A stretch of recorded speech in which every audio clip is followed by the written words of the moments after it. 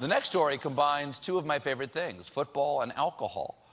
Because Bud Light has announced they will give Cleveland Browns fans free beer if the team wins a game this year. Yeah, I realize. That's not right. Browns fans need that beer for when they don't win.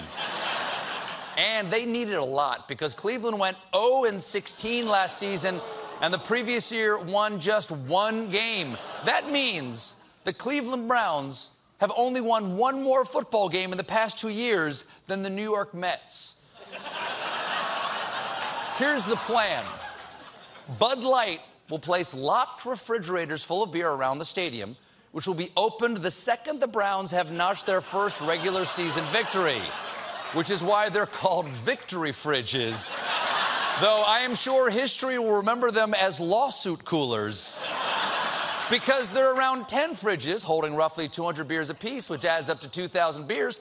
Cleveland Browns Stadium holds almost 68,000 people.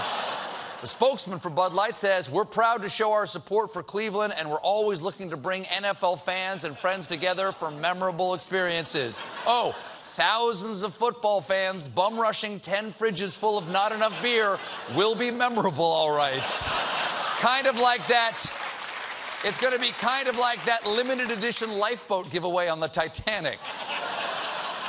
And this wouldn't be the first time. Back in 1974, Cleveland's baseball stadium had a promotional 10-cent beer night that ended in the Cleveland Indians forfeiting the game because their fans got too wasted. Cleveland! Cleveland!